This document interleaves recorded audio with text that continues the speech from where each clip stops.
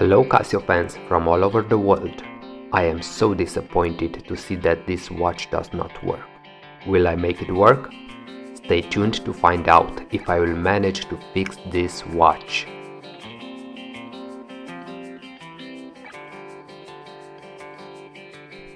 I bought this piece of art from the online freely market with €7 including shipment. The display was blank, so I presumed that replacing the battery will solve the issue. Before starting my journey in bringing it back to life, let me quickly present it shortly.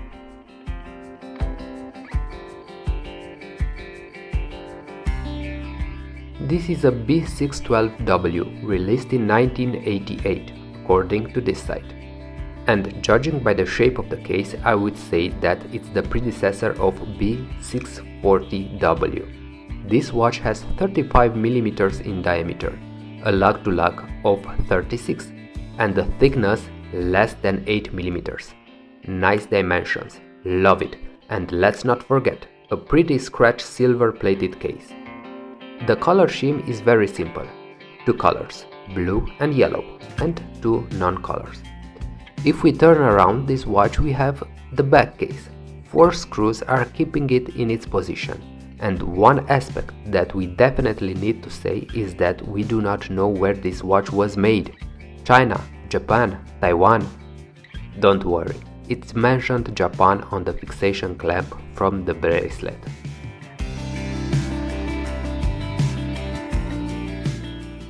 The module number is 695. As we have it engraved on the back, and it is a very modest module. It has time and date. In the timekeeping mode, with the top pusher we trigger the date, and with the bottom pusher we trigger the time and date setup. We have to highlight that the adjust pusher is masked in the case. We see this feature especially on older models.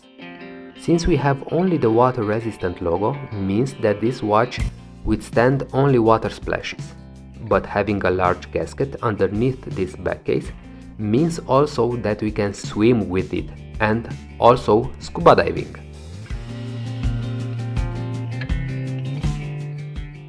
The strap is great, I love it. It has 5 columns, larger on the edges and getting smaller towards the middle. The fixation for the clamp is easily adjustable, and I can say that compared with my AQ230 is more reliable. It does not bend. Casio, you have reduced the quality. What's happening? What I do not like at this type of straps is that as they age, they become more loosened, therefore is longer and is bending very easily left and right, like a snake movement. But you will not lose them, as they are fixed with very reliable spring bars, as in my lovely AQ303.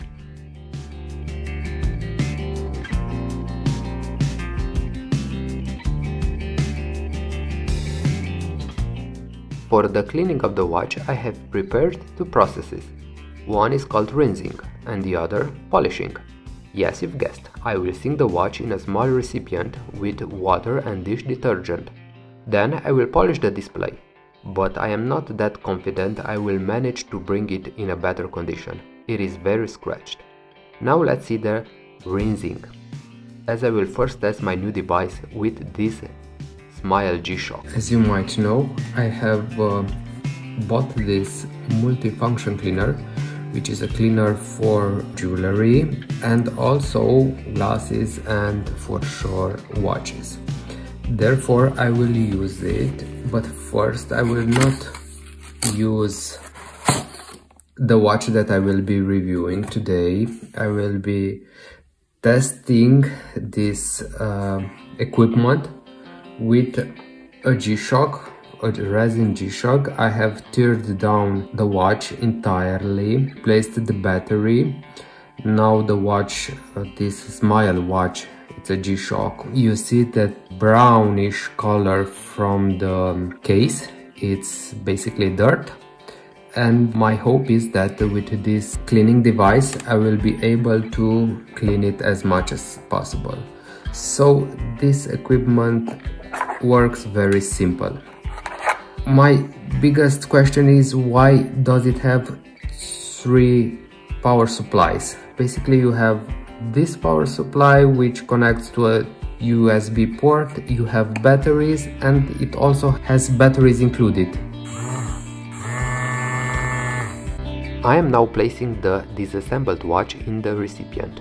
Add some dish detergent and cover it with water. Then press start. So it's 5 minutes that we need to wait. I have opened the cover.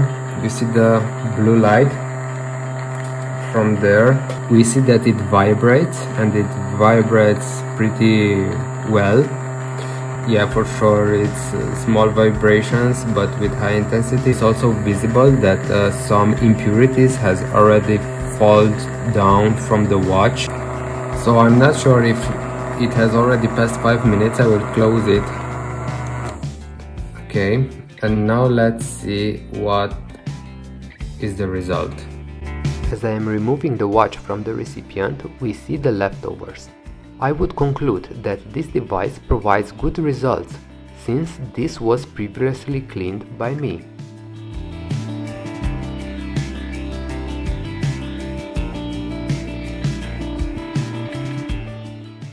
I will now take the B612, remove the bracelet, and prepare it for the rinsing process.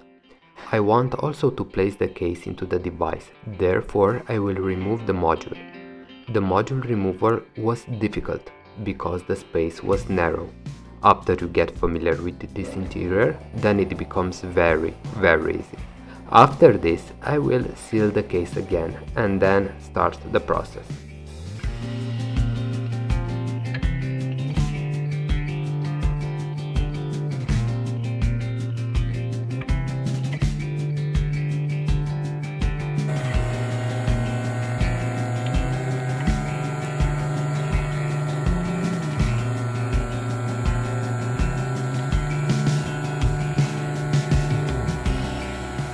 After 5 minutes, I have ended the rinsing process.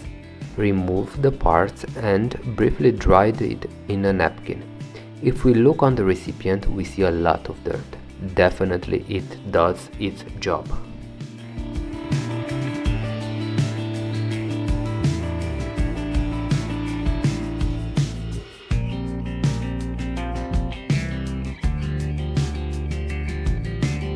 I just have placed the seal. Now I will be placing also the back case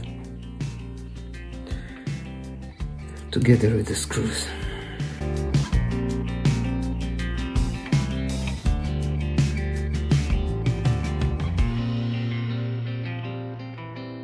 Let's clean it.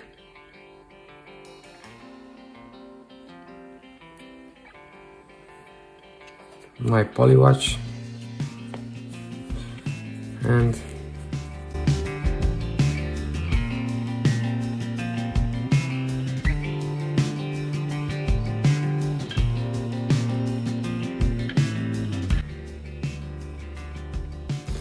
well, it's definitely an improvement, but the deep scratches. This watch was scratched. I guess it was in a pile of watches, and this is the reason it got that scratch. These deeper scratches, I cannot remove them, but now the display itself is way more clear, and also the water resist and the Casio logo, it's now better visible.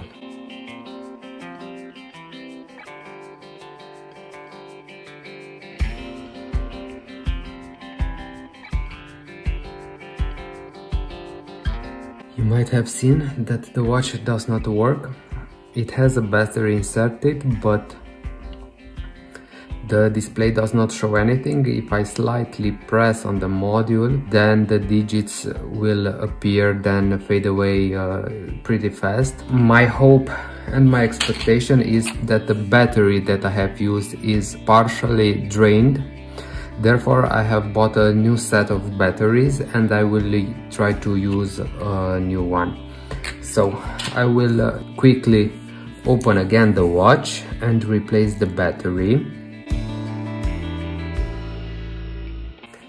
Now I will take off the back and remove the seal, and then to easily extract the movement from the case, I will just insert this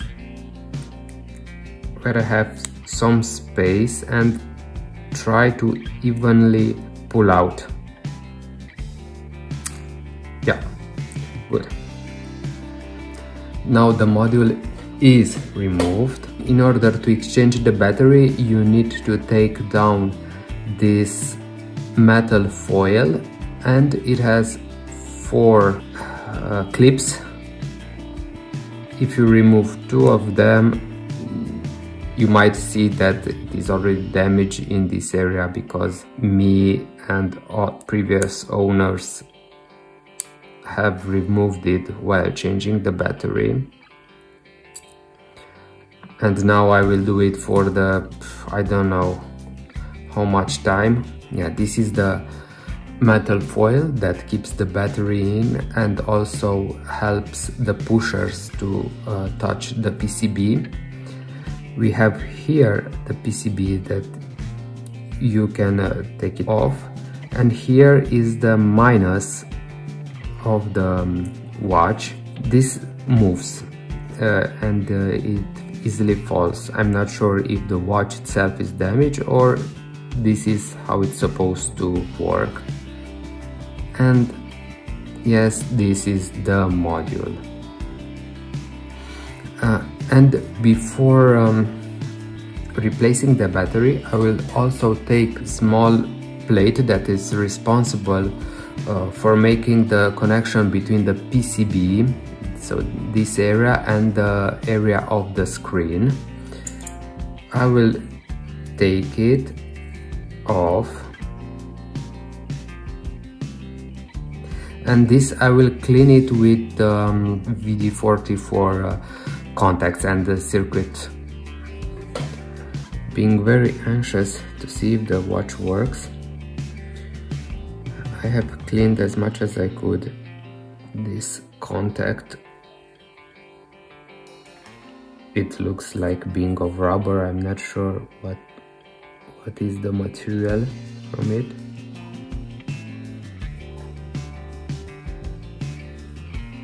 Okay, now let's put this small metal plate that provides the contact between the minus of the battery and the minus of the PCB. Good.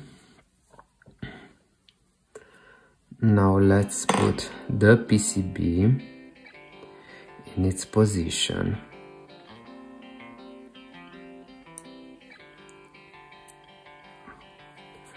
Perfect. Okay, and now let's take a new battery. I did not measure the battery, but good. And now on top we put the plate that keeps the battery in its position, just to make sure all the clips are placed, and it does not work. Great. Under strong light the display is kind of visible.